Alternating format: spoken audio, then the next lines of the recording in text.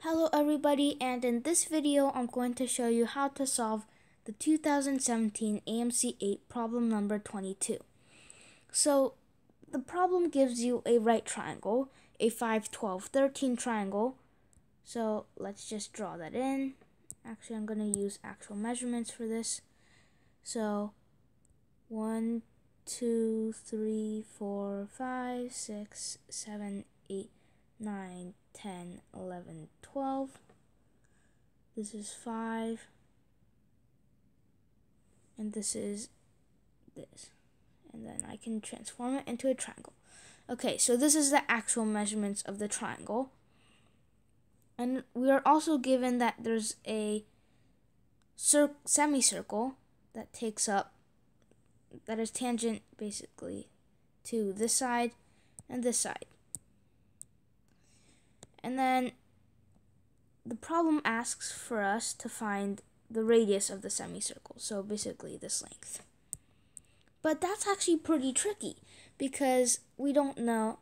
We know this length is 13, this is 5, and this is 12, but we're not given anything else. But upon thinking of a circle inside of a triangle, we immediately think of the in radius. Now, for those of you who do not know what the in radius is, it's the radius of an in circle. And an in circle, let's say we have a triangle. If a circle goes in the triangle and it's tangent to all the sides of the triangle, that means it's the in circle of that triangle. And it's inside, of course. So there's actually a formula for finding the radius of that in circle.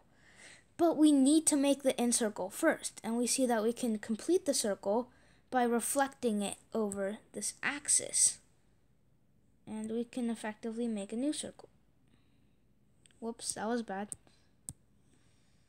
Let's just draw this again. 1, 2, 3, 4, 5, and make a new triangle.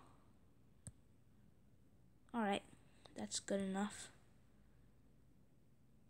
Okay, so now we reflected our triangle over the axis, and we have a full triangle with a full in circle. And now we can start to find the area of the triangle, the in radius, which is also just what we're supposed to find. And we notice that this whole length now is 10. So from here, we have to apply our formula for finding the area of a in radius. And that is, let's just call the in radius S. Actually, no, that's a bad idea. The in radius is equal to, so let's just call the in radius M. It's equal to the area of the triangle over its semi-perimeter. And the semi-perimeter means half of the perimeter of the triangle. So we can use this formula. Let's just keep it here so we know what it is. And now let's first find the area of the triangle because that's easiest. So base times height over 2 gives us 60. So A equals 60. Now I have to find the semi-perimeter, which is also easy because this is 13. So 13 plus 10 plus 13 is equal to 36. And dividing that by 2 is equal to 18. And now we just have to calculate A over S. So M equals 60 over 18, which equals 10 over 3. And that's our answer.